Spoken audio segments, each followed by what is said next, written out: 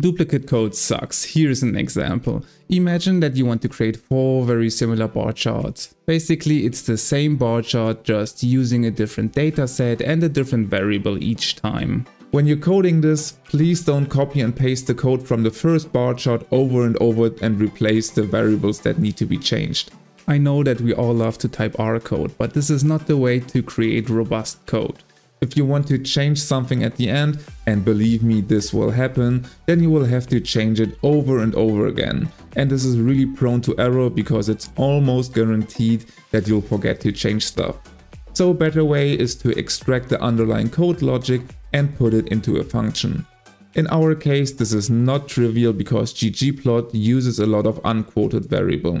You see, if I drop this into a function, I will get an error because R has no idea that manufacturer refers to a column inside of the dataset when you call the function. To fix that, you have to use the curly operator. Then you can just use this function over and over using a different dataset and a different variable. Look how your code is much more concise now compared to the previous code. But in this bar chart the bars are not sorted. Let's put this into a function too. This works the same way as before. Everywhere where we want to use our variable, we just use it with it being wrapped in curly brackets. But you have to watch out here. Whenever you assign a new variable in mutate using the variable that is in curly brackets, you have to add a colon to the equal sign. Perfect, our function creates sorted bar charts now. Let's do some more advanced stuff. For example, maybe in some plots you want to have a different font size or you want to use a different base family. Instead of hard coding these things in theme minimal, we can use the ...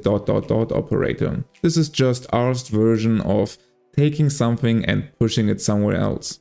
We should take Bikini Bottom and push it somewhere else! And in this case, everything that is not either the first or second variable will be passed to theme minimal. So we could use this to have a larger base size and a different font. Alright, you've learned a couple of R's advanced concepts that help you to write better functions and to avoid duplicate code. But our bar charts are not ideal. If you want to learn more on how to improve them, check out my latest videos on great bar charts. Also, don't forget to hit the subscribe button and I will see you next time.